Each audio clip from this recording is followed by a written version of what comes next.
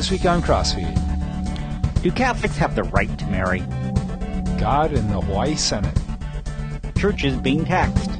Joel Osteen takes a stand. Illegal religious buildings in India.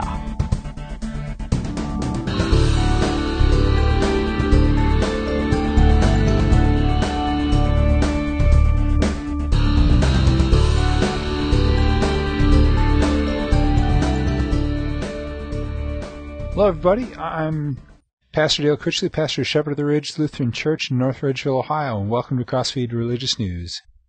Hey, everybody. I'm Pastor Jim Butler at St. Luke's Lutheran Church in Dedham, Massachusetts, snow capital of the world. Yeah, you guys really got hammered, didn't you? So far, since right after Christmas, we have gotten 60 inches of snow.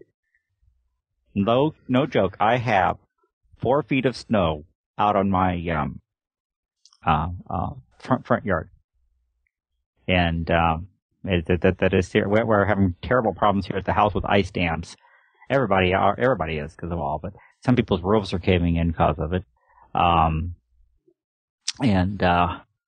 we've got it's a winter like I can't believe. I tell you, I was supposed to get another 6 to 8 inches of snow Groundhog Day. Oh, wow. So, if not a foot, so the record snow is 102 inches in the winter of 95 to 96. So and I have a sneaking suspicion we're going to break it because we're ahead of snow that we were that year. Huh. And it's been so cold, none of it's been melting. I mean, it's just keeps piling up, and to shovel now, everybody, is learning how to shovel vertically because you can't just throw it because you got to throw it over the mounds of snow that you've already got. So, do you have cities that are sort of downstream that are going to get flooded when this starts to melt? Oh, or we don't know what we're going to do when it starts to melt. It's gonna. Though flooding doesn't take. I don't think we'll have to worry too much about the flooding.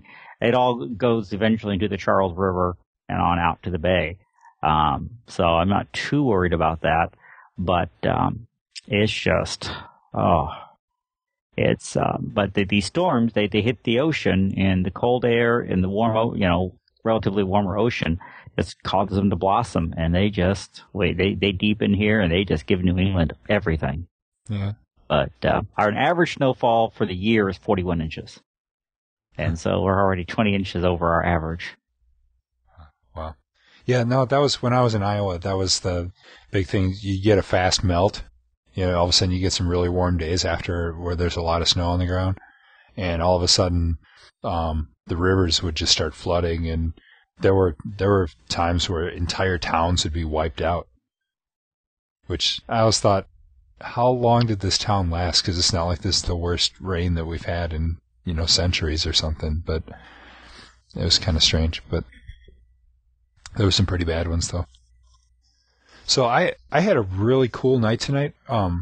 We were in our Genesis class, we talked about Sodom and Gomorrah. And were you in favor of it? Well, here's the thing.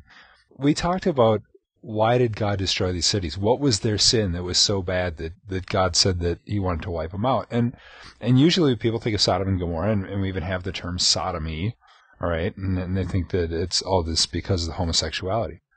But if you look at what Ezekiel had to say about it, and what Jesus said about it in Matthew, it's actually their big sin was a lack of hospitality. I did not know that. We see Abraham invites God and the angels into his tent. Lot invites, the angels say, "Oh, we're going to sleep in the square," and Lot goes, "Oh, no, you're not. You're going to stay at my house." All right, and it's all about hospitality. Whereas, how did the men of Sodom react? Come out here so we can rape them. Heck of a welcome wagon you got there. Right. And I would say, I mean, that was kind of the final straw, but there was a thing of, I've heard of great evil in this city. So, I think I think an abuse of sexuality was definitely part of it. But there's abuse of many things. If I remember right, Ezekiel also talks about being wealthy and proud and right, and didn't care for the poor and needy. That's the big emphasis. You mean they were all Republicans? Yeah, we're not going to go there.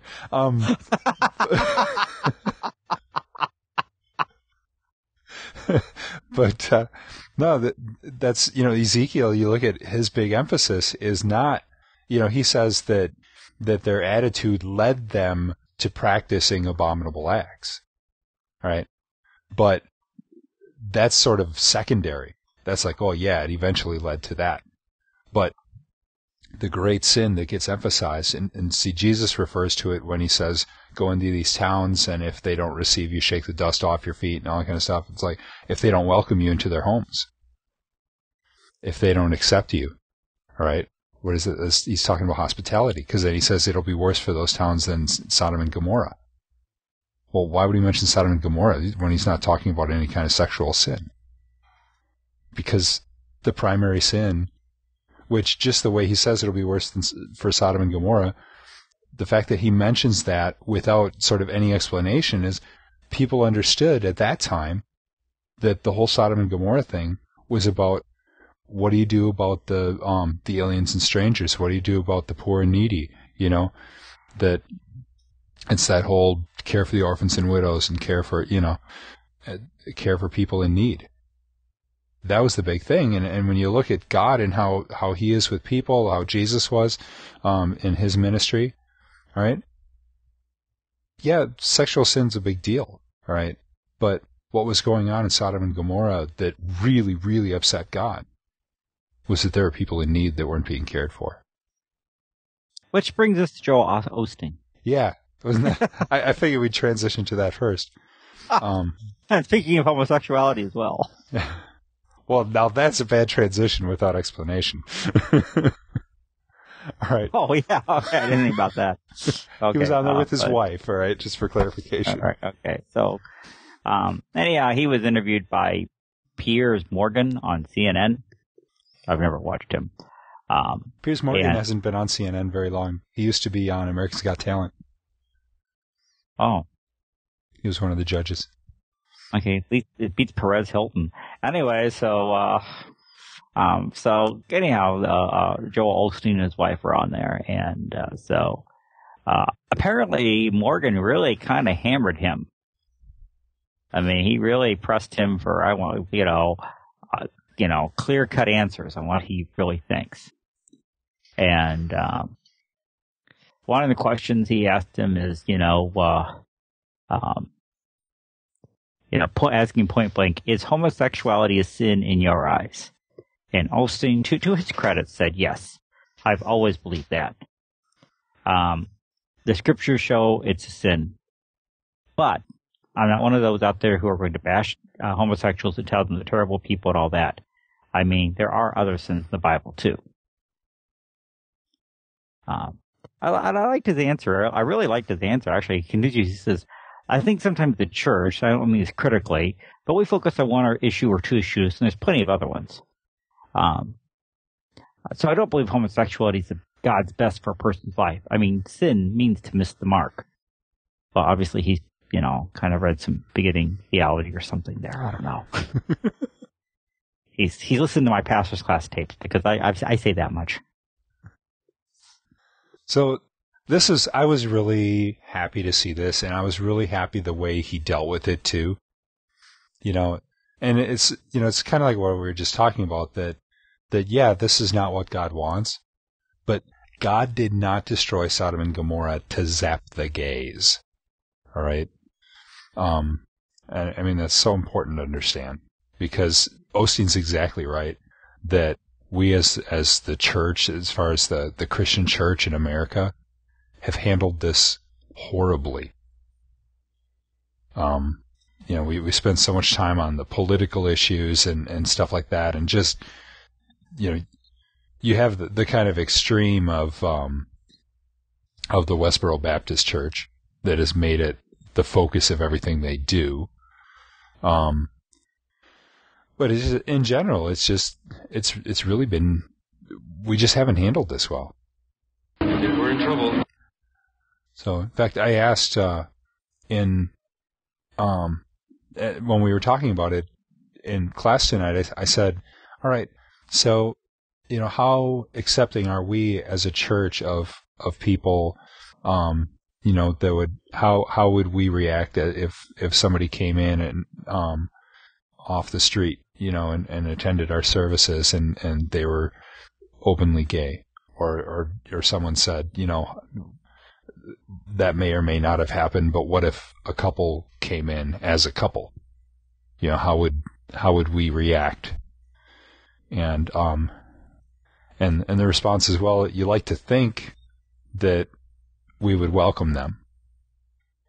But I don't know how people would react. But I think it's something, that I thought about. I thought, this is something that we need to talk about. How do you react when somebody comes in that is not, whether it's they're not living a lifestyle that's sort of God-pleasing lifestyle? How do you react if, just to people that are different from us in whatever way? And so it just, it was a really important thing. So this is one time that I really had to agree with Osteen. I was really impressed by what he had to say. Title for this one: Dale Critchley, Joel Osteen. They agree. Right. Although then he also talks about, and of course the whole gay thing. Joel Osteen says homosexuality is sin. You look at any of these articles and you look at the comments section, and it's, yay, way to go, Joel, tell it like it is, hold up the scriptures, or, well, Osteen's horrible and he's promoting violence against homosexuals, or all kinds of ridiculous things. Well, I think he went over. Morgan even pushed him. He said he got real. Elton John and his civil partner David Furnish. Do you think they're sinners? It's strictly what Scripture says. I can't grab one part and says God wants you to be blessed and live an abundant life, and not grab the other part that says, you know what, live that kind of life. It comes back to Scripture. I'm not the judge. God didn't tell me to go around judging everybody. And I was talking with my kids in confirmation about that this week. I said, we're covering the verse, judge not lest you be judged. And we talked about how the fact that, look, we have to use the right judgment. The question is, what judges us? And, if our standard is Scripture, then we just say, look, this is what the Bible says. And I can't tell you anything more. Although I can tell you that I'm under the same judgment you are. Right. And God has some serious things to say about my sin, just as much as He has some serious things to say about your sin. And maybe my sin's not the same as yours, but that's not. But God doesn't sit back and go. Oh, well, yours is an okay sin. Right. Yeah. So, Piers also asked him if he ever felt guilty for his wealth. And he says, I don't ever feel guilty because it's God's blessings on my life. And for me to apologize for how God has blessed you, it's almost an insult to our God. All right. So talk about, and he says that he is not a prosperity gospel preacher, which refers to pastors who say God wants you to be happy, healthy, and rich. And, he says that he preaches about finances, and said he's not a proponent of that version of Christianity. He says, I get categorized into this guy that's a prosperity preacher. I don't even believe in that. That's not the focus. The main thing I'm talking about is how you can excel. I don't know. I've heard him. I would say he falls in that, even if he denies it. Yeah. Although I thought one thing was kind of interesting. Oh, here it is. I just thought this was a little. He was unapologetic about his financial wealth. For the interview, he wore a finely tailored suit and shirt, which Morgan went at great lengths to point out. Osteen said he and his wife have given away millions. Is that necessary to point that out? You dress pretty good there. Well, yeah, if I'm going on national TV, I dress off the rack from Kohl's, Yeah. if I'm going to be on national TV, I want to dress nice. You know, even if it means I have to rent a nice suit. You know, I mean, but, you know, I mean, he's the senior pastor of the largest church in America. Yeah. And he doesn't get paid for it. I wouldn't, you know, even if he did get paid for it, I wouldn't expect him to get paid, you know, a couple $100. But yeah, he does say that, you know, his money all comes from his books. Books and DVDs, yeah. Yeah, he doesn't even draw a salary. Okay? You know what? I'm sorry, but he's doing really well. I mean, as far as, and plus he gives away, it says he and his wife given away millions. Mm-hmm. Right? I mean, you know, talk about not judging. Right. I mean, should J.K. Rowling give back all her money? I mean, you know, she's done really well with The Boy Wizard. You know, yeah, but she's not a pastor. Yeah, I guess. But he says that, you know, he sold more than 20 million copies of his book. Well, if you sell 20 million copies of a book and you get a couple bucks for each book, that's $40 million. Right. I mean, you know, that's just the way that works. You know, but he's one of the few preachers in the world that probably get it, make that kind of money. But, you know, just, it's, I don't know. I wonder if, you know, Morgan complains about, you know, how much a baseball player gets. Right. Yeah. So I mean, I have to say overall, I was pretty impressed with this. I think these were good questions to ask. Just because they're questions that people ask. All right. And at that point, it gives him a chance to publicly answer these questions instead of people just sort of asking them rhetorically. Mm-hmm. You know? And no, it is not a sin to be rich. Right? It's what you do with it. And even more importantly, it's what does it mean to you? What does that money mean to you? Right? If it's all about being rich, then you've got an idolatry problem. But if you happen to get rich because you published some books and they really became popular, well, you know, great. You don't have to give it all away. But it's, you know, what are you doing with it and why? And that's between you and God. So, now, hey, one of these days I'll write the book and do it. I don't know. Let's go over and talk about the Alliance Defense Fund, I guess, here. Speaking of money and taxes and all that kind of good stuff. We've dealt with this issue before, in other times. Mission, Kansas, which is, was about... Something draws near. I can feel it. 10 miles from my home growing up. Maybe not even that far. Matter of fact, I worked over in Mission. So I know where Mission is quite well. Instituted a driveway tax. I'm not sure exactly what that meant. Apparently, it's a utility fee that charges property owners for road work based on how much traffic they generate. I'm not sure how you can do that. But anyway, so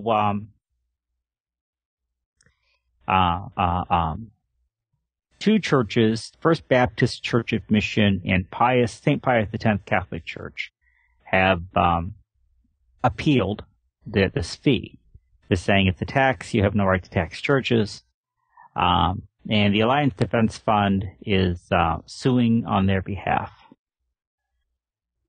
Yeah. Now the big irony here, all right, there's two issues. There's just, you know, the sort of question about this. There's also how the Alliance Defense Fund is addressing this. And this is pointed out by the on the Examiner blog website, and it's the person. This is not to be confused with the Washington Examiner, which is run by Philip Anschutz, a very conservative conservative newspaper with a kind of a Christian emphasis. This is the Reason Examiner, which is an atheist website. So got to keep the two of them separate. this is an Examiner that has bloggers from all different perspectives, but this particular blogger on that site is because it's the Rationalism Examiner. Yeah, it's Religion and Spirituality Secular. Anyway, go ahead. So, she points out that she quotes off of the Alliance Defense Fund's website. For decades, the ACLU and other radical anti-Christian groups have been on a mission to eliminate public expression of our nation's faith and heritage. By influencing the government, filing lawsuits, and spreading the myth of the so-called separation of church and state, the opposition has been successful at forcing its leftist agenda on Americans. All right? But then, the senior legal counselor for the Alliance Defense Fund is quoted saying, "It makes no sense to tax churches and to limit their ability to provide their services, and it does damage to the constitutional separation between church and state." All right? So this person's saying, whatever happened to separation of church and state is unconstitutional. Now you're saying it is. Now, I understand both sides. All right. First of all, it seems like contradiction. On the other hand, I can understand the point that if you're going to say yes, there should be separation of church and state, then you should be consistent about it.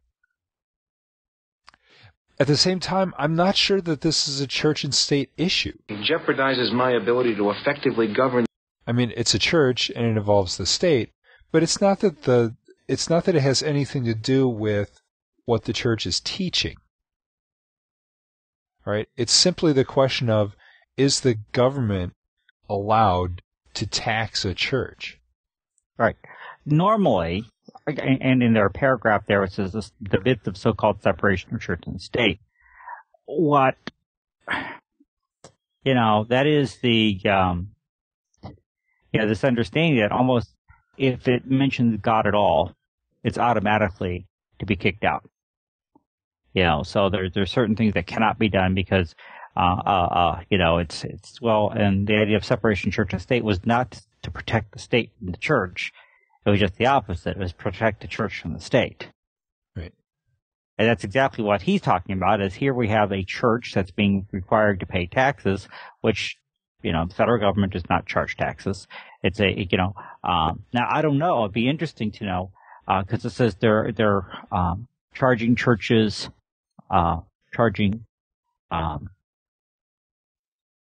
property owners on road work based on how much traffic they generate. So are they charging all nonprofit organizations? Or are they charging businesses?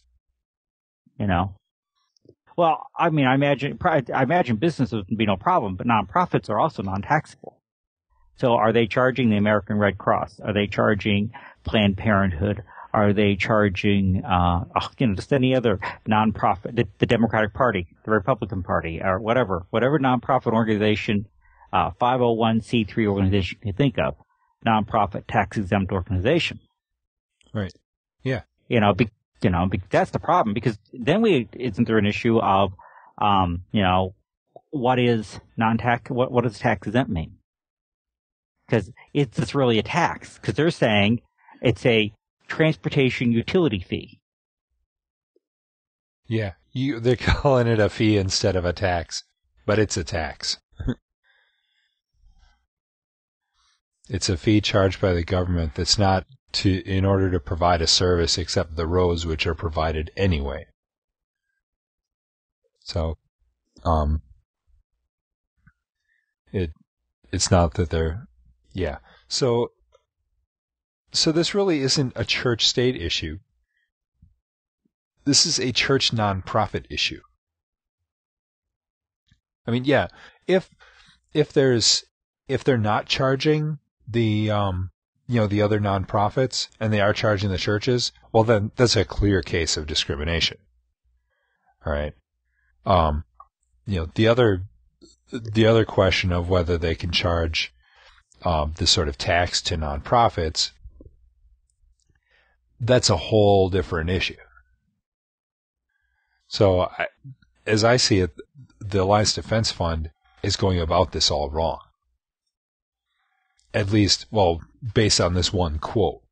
All right, I haven't seen the rest of their their article or the rest of their platform or whatever you want to call it, their defense. And but this particular point about damaging the separation of church and state, I don't see that. Okay. The article links back to the Kansas City Star, an article they have. And it says the new fee shifts the burden for financing roadwork away from single-family homes that may not generate a lot of traffic. In other words, it's part of property taxes.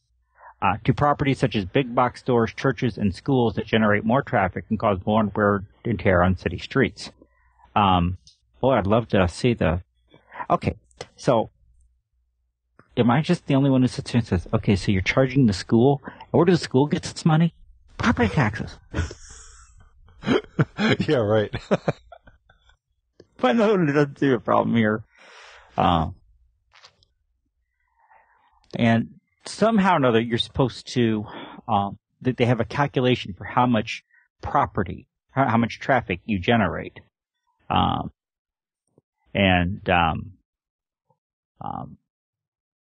So far, one place got a $4,000 reduction, in property, saying that the square footage used to calculate the fee wasn't accurate. Another one said, provided better traffic information for calculating the fee, and got, lowered theirs by $1,900, but doesn't say how much it was to begin with.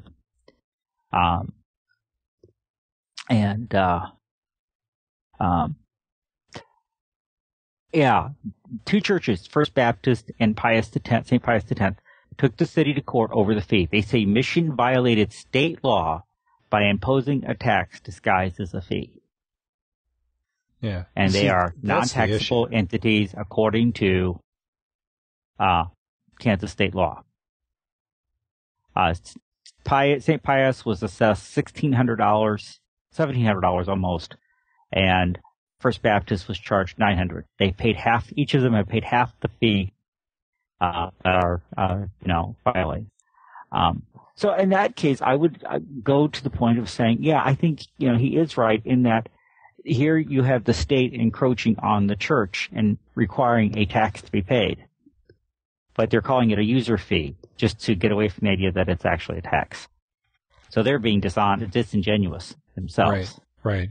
I still don't see it as a church-state issue. It's more of a non-profit law issue, which isn't the same thing because it applies to more than just churches. Right. Because schools are non-profit. Yeah. This would also apply to, when you talk about schools, I can't imagine that they're taxing the public schools because that's sort of like, you're putting it right back into your own pocket. But I could see if there's some community college or something like that, a university. Community college run by the state, it's nonprofit. It's technically public. Oh, that's true. So I don't know what they're charging. It just says private schools. Doesn't say private, just says schools. Well, right, I know. But anyway, I don't know. I think it's a bad decision. I don't know if it's necessarily and I think this person is making a mountain out of a molehill, trying to find a contradiction in what the guy's saying. Just the way she writes here. A legal alliance defending the right to hear and speak the truth, their interpretation of Christianity. Through strategy, training, funding, and direct litigation, we defend our first liberty, religious freedom. Read Freedom for Conservative Christians, by empowering our allies, recognizing that together we can accomplish far more than we can alone. The reality is, no, they have actually defended some liberal groups too, and some Jewish groups and some other groups too. Yep. It's not just strictly conservative Christianity, although, one of my favorite organizations, the FIRE, Freedom Foundation for Individual Rights and Education, which fights really speech codes on college campuses. Well, it's funny, one of the lead people there works now for the ADF. Another person heads up the group is a member of the ACLU, and this one place called it a right-wing Republican organization. And this guy's like, I'm a Obama voting Democrat. What are you talking about? And they said, well, why do you defend all these Christian groups and Republican groups on these campuses? Because they're the ones that get, everybody's using the speech codes to try to shut them down. That's why. So, anyway. Well, do you think that they would defend these structures in India? I don't know. I was actually thinking that we might go with the religious invocations in Hawaii, but let's go ahead. I don't know anything about. Okay, I'm not even sure what's going on there, but oh gosh, it seems to be a problem that these people have got to deal with. This is when I first saw illegal religious structures spread through India, and I thought, why wouldn't they be allowed to build churches? It sounds like something that goes on in like Indonesia or something, where people want to build churches, and their building permit application just sits for years, and they refuse to accept their application and things like that to prevent churches from being built. And but this is something a little bit different. All right, this is Muslim mosques, Hindu temples. It didn't mention anything about Christian churches, but I wouldn't surprise me if that's happening. There's these buildings being put up all over the place. All right. And by buildings, we're not talking like, huge structures, but anything from, it says, most start small. An illegal shrine may begin its life as a few ornaments and a candle in a tree. Then a bench is added. Then concrete floors, a roof, and a sleeping alcove. Right? And so then they just sort of get bigger and bigger.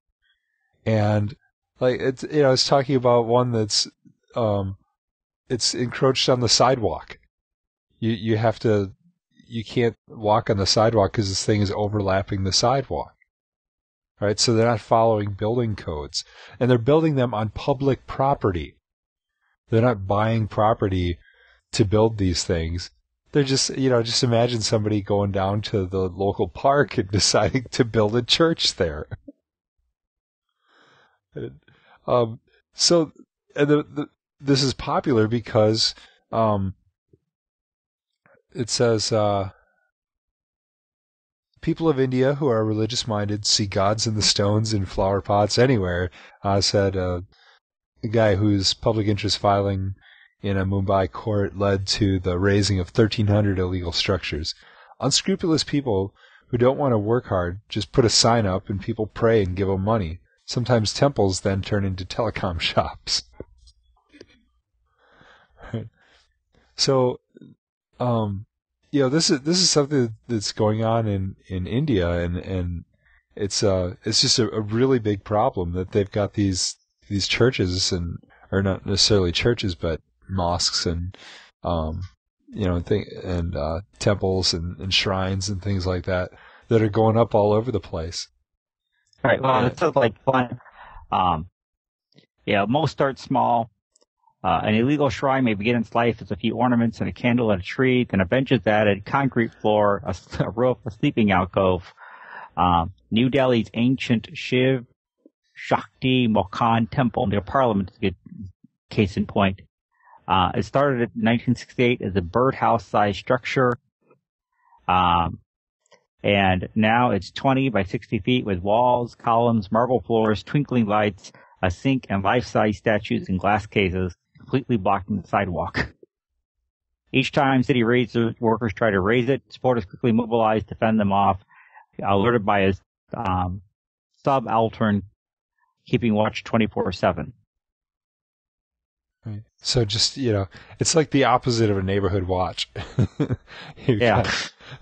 Like, the city's coming in, they're going to try to knock down our temple that's there illegally. Well, organize the mob to prevent them from doing it.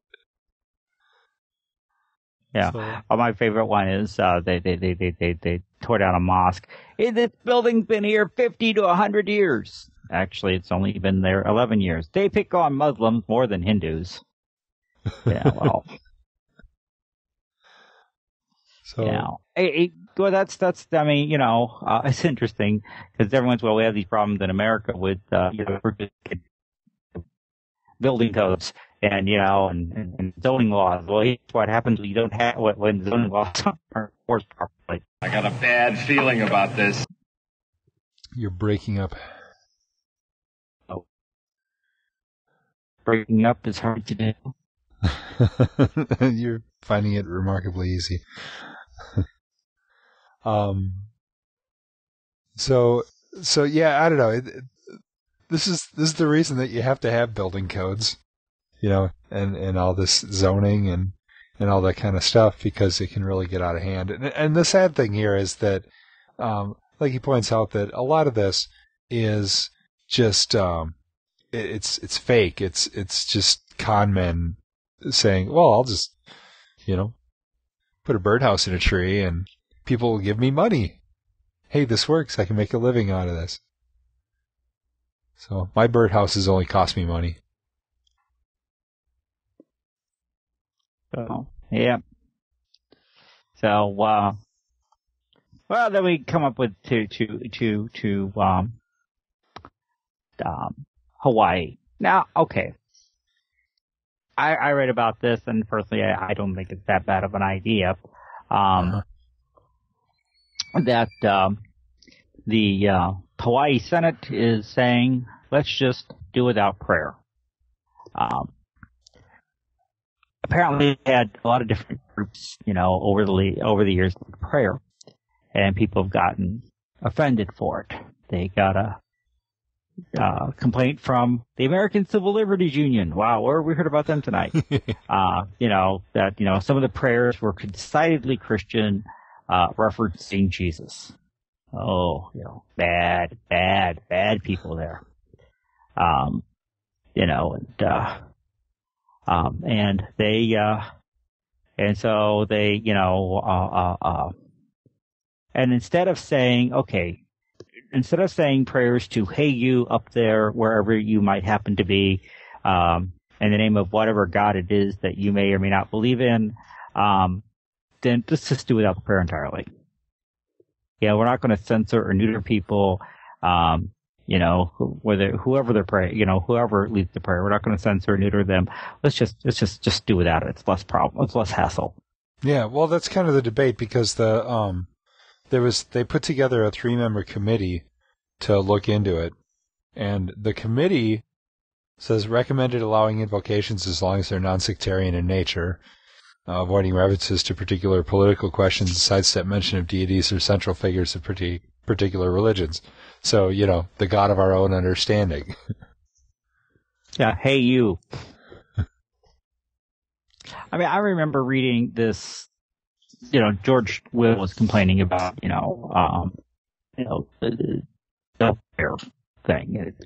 I remember he pointed to the invocation of a woman rabbi at I can't remember if I think it's a secular university, or a high school in Rhode Island. It was one or the other. I mean, it was, gosh, I think there's more theology in the old song "Spirit in the Sky." I mean, it was so bland. It was offensive in the fact that, it was, whoever, whatever. Maybe I found more depth in the Native American guy, at the Tucson event. It's like Father Sky and Mother Earth or something like that. Yeah, well, something, but whatever it was all about, it was, but I mean, so, I'm just kind of, if you're going to, try to, I'm with the guys who say, rather than neuter them, let's just dump the whole tradition. Yeah. I mean, really, what's the point of calling in a Christian pastor to say a prayer but not say a Christian prayer. Right. Sorry, anybody could do that. And having him there, it's like, here, we want you to come in and speak, but we're going to gag you first. You know? Right. So, yeah, either allow, sort of anybody from any background to come in and just take turns, let people know where they're coming from beforehand so they can choose to, if they choose to bow their heads because they believe in the same God, or they choose to just sort of sit quietly and not bother whoever else, fine, or else just get rid of it altogether. I continue to wonder why they have those things. It's a sort of a product of a bygone era. Right. Well, now myself, I think I don't see there a problem. I think it's a very nice tradition to ask different religious leaders to come in.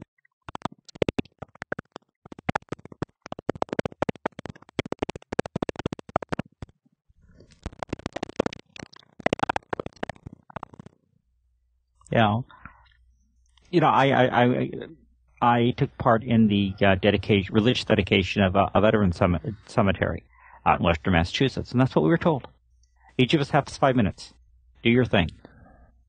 We want every religion we can get involved. There's no restrictions on any of you. There's no general invocation or anything, other than the Pledge of Allegiance. And, like I've said before, the Catholic guy read the collect for the dedication of a cemetery. The Presbyterian guy had everybody join singing the Navy hymn. One guy read read that Lincoln's Gettysburg Address, and I shared the gospel.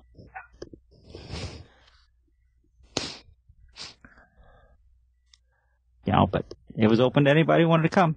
Any religious, pastor or rabbi or imam or whatever. You get your 5 minutes. Well, it seems kind of goofy to have an invocation but not actually invoke God's name. That's right. Well, it seems weird that you're going to ask a Christian pastor or a Muslim imam or a Jewish rabbi or whatever a Unitarian Universalist is, calls our leaders. I think they call them pastors. I'm not sure.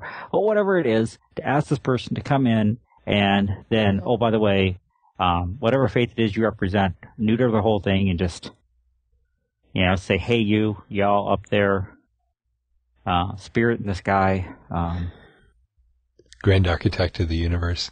Oh, wait, that's sectarian.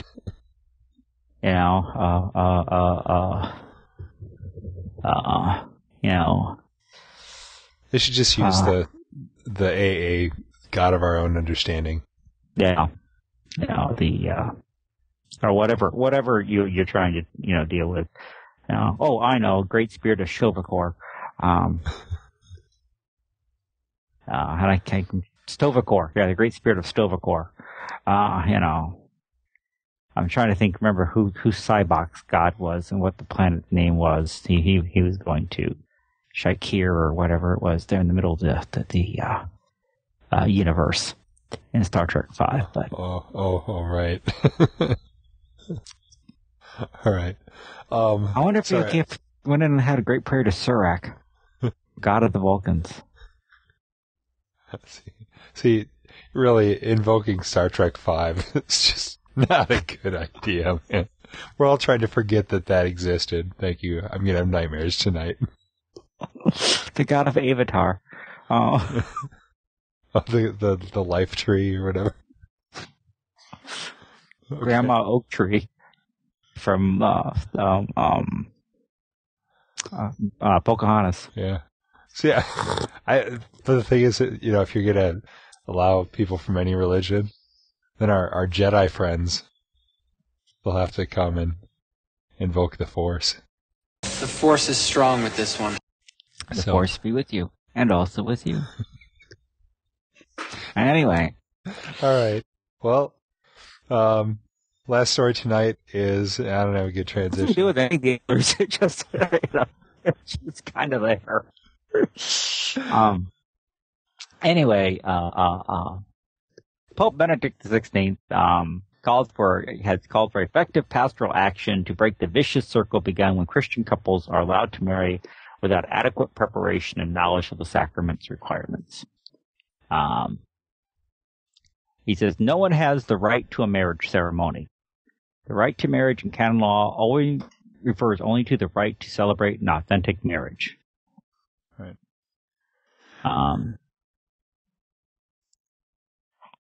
I read this article and I thought it was a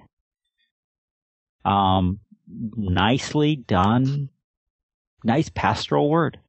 Yeah, a little heavy on the, juridical bond and, that kind of church language. Yeah. But besides that, he says, with the various means available for careful preparation and verification, it's possible to develop effective pastoral activities aimed at avoiding the nullification of marriages. In other words, we got too many Catholics getting divorced. We need to, good pre-marriage preparation. Right. Because how many? I know a lot of Roman Catholics that they got divorced, and then you have to pay the annulment fee, and so I know. Let's see, I know some Lutherans that used to be Catholic. They refused to pay the annulment fee because they said, "This is ridiculous. Why should I have to pay money?" And that somehow, makes it okay or something, and so they became Lutheran. Right. But and I know other just lapsed Catholics because they refuse to pay the annulment fee. Right.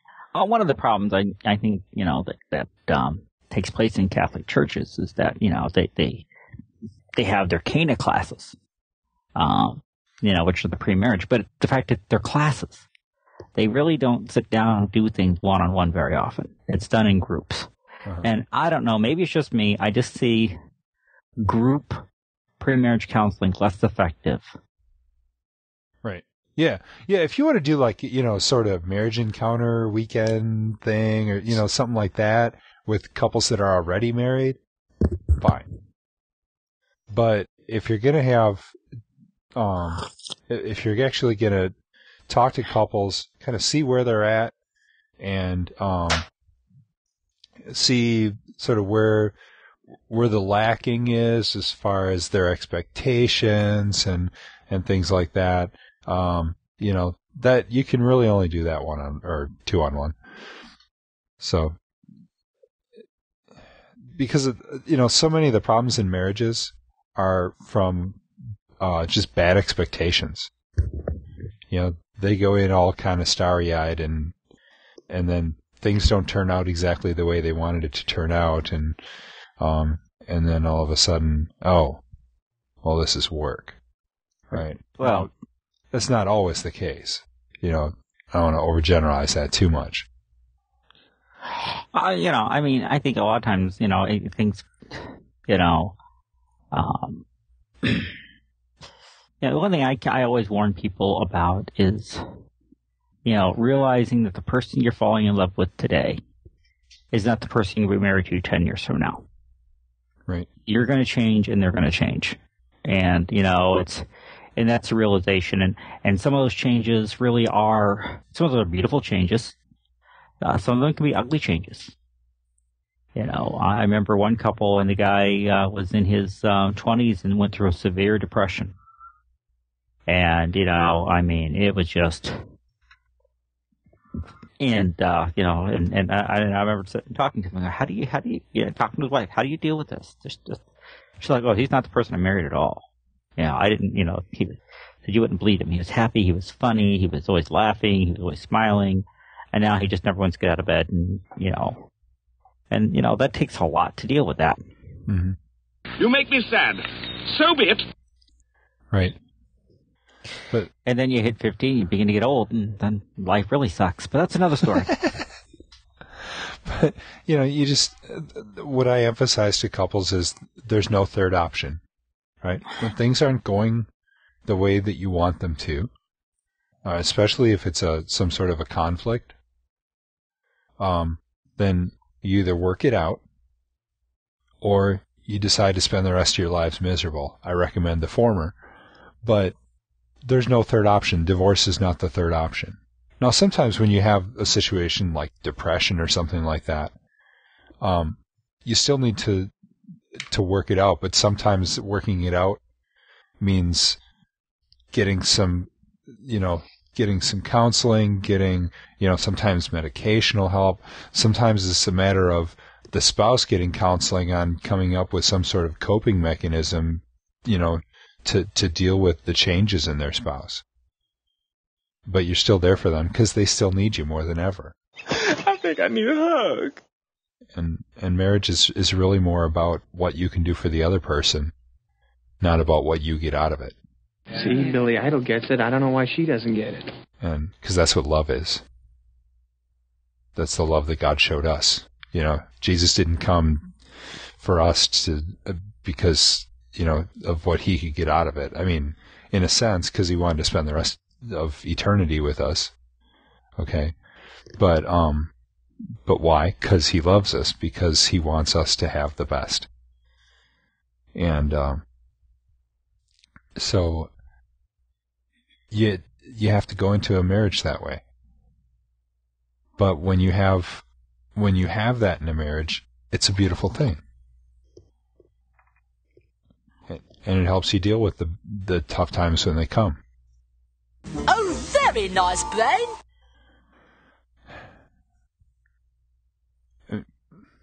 Marriage is really messed up in our society. Really? I hadn't noticed. But it has been for a long time. I mean, right.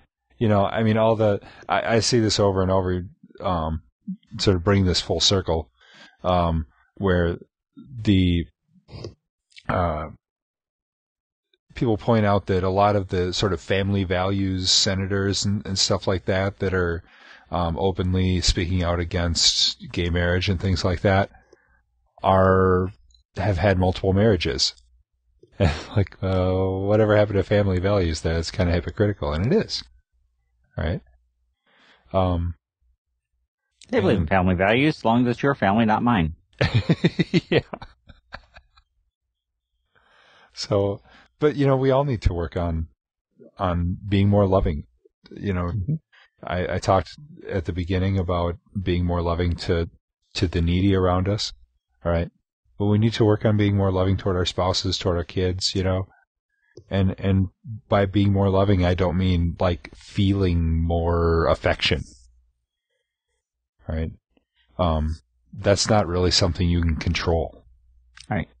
Well, as I was telling as I often tell my Bible class, my couples in pre-marriage counseling, love is what gets you through when you don't like each other very much. Yeah. Because it was interesting because one of the pastors up here was talking to a Hindu guy from India about how do they make it with these arranged marriages? That still a lot of Indian marriages are arranged. Mm-hmm. And I said, how do you guys do this? And he says, well, you guys talk about love, and marriage is about love. We say that marriage is about commitment. And it doesn't really worry about how you feel about the other person, but you're committed to being married to the person. Right. Which is really what love is. Right. Yeah. But we tend to think of it being nice feelings. Right. So. Nope. Feelings change. From moment to moment. That it does. So, anyway. Maybe the listeners have different viewpoints on marriage or any other thing we could think of. Maybe you think Dale's a raving liberal. He's definitely getting there. Anyway, so he has really loosened up in the years I've known him, I tell you. You can give us your feedback at CrossFeed News, a podcast at CrossFeedNews.com. Yep. And so there won't be a show next week, because we'll all be watching the Packers beat the Steelers. And you will be happy to know I will be, fighting, cheering on the Meat Packers. Wise man. Wise man. Well, hey, what can you say? Meat Packers versus Steelers, two failed industries. Hey, If they're really going to be realistic, they'd all be Chinese players. yeah, Jim's even gonna wear green and gold in church next week. I might change to white. But anyway, so no, the Steelers did their job. They beat the Jets, so we were happy. Now at this point, we don't really care. So but we don't want the return to the terrible towels or to the Iron Curtain or to any of those horrible things from the 1970s. If the Steelers win, next thing you know, it'll be disco. We'll be back, folks.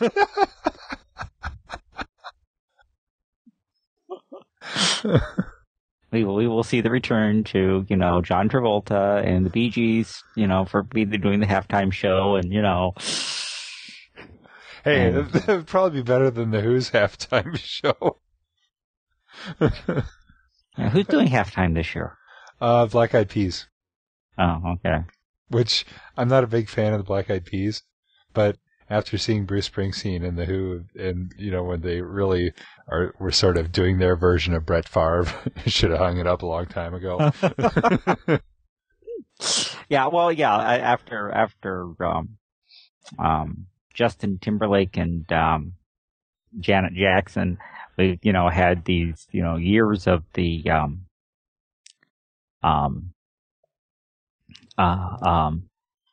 oldie but goodies. Paul McCartney, The Who, Bruce Springsteen. I can't remember who else. Yeah, whose last new song was before the players were even born. So it's. But no. My favorite to date, of course, was I remember way back when Fox used to have a show on for the 15 minutes of halftime. And I remember turning to that and watching that for the 15 minutes of halftime, then telling me, "Okay, halftime's over, get back to the game." Oh yeah, where they have like The Simpsons or something like that. Yeah, a little 15-minute episode. It was cool those days. But they're showing the game now, so they got to show the stupid halftime show. So, time to go get some chili. Anyway, so we will see you all in 2 weeks, which will be also the week of the dedication of our new organ at our church. So, cool. And so, we will see you and ask God's blessings upon you in the meantime. Yeah. Good night, everybody. God bless.